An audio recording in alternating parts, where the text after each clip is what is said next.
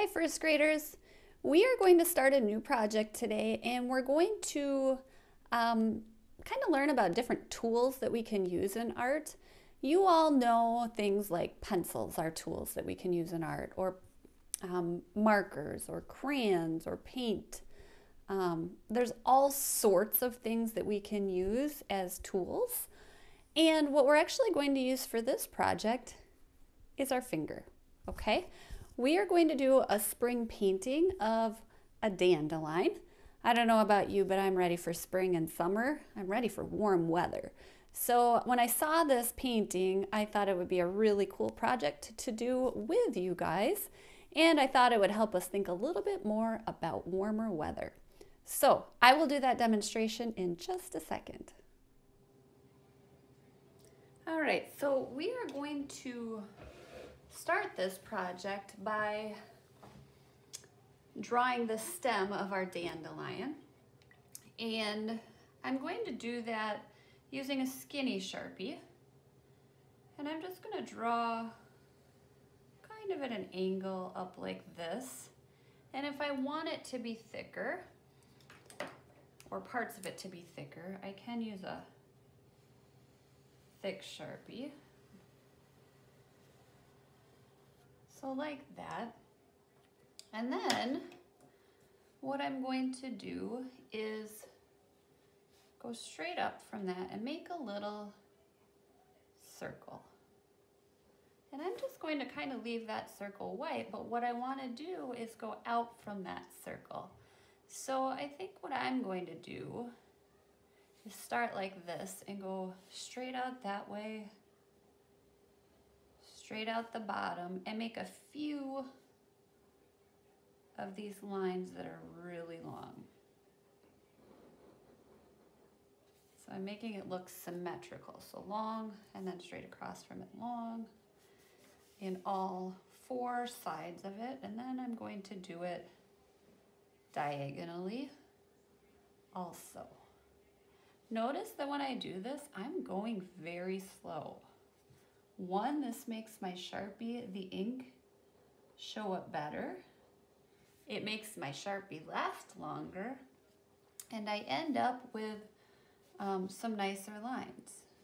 So now what I'm going to do is come in and make some little shorter lines in between each of those pie shapes.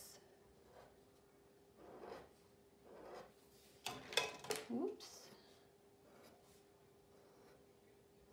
Like that. And then I'm going to go in between those and make some lines in between each of those small ones that are a little bit longer than the small ones. The next step is to add paint. You're only going to want to use bright colors, colors that you would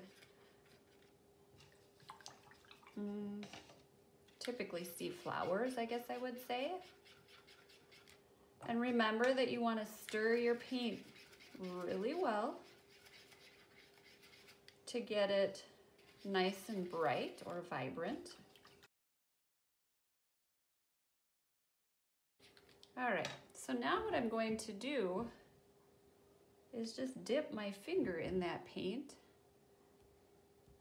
and make random dots. Now I'm only using one finger.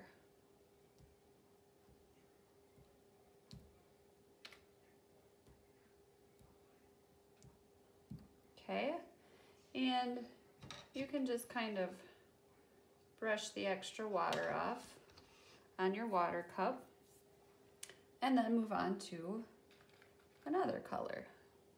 Now you don't want it like dripping off of your finger because that'll make a big mess on your paper and would drip or could drip somewhere where we don't want it to.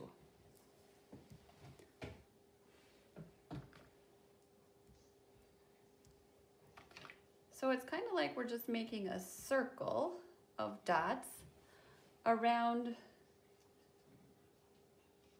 this circle of lines.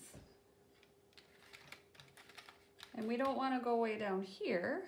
Like I wouldn't go any further than probably here, because then we wouldn't really be able to tell that it's a dandelion. You don't want to cover the whole entire stem up.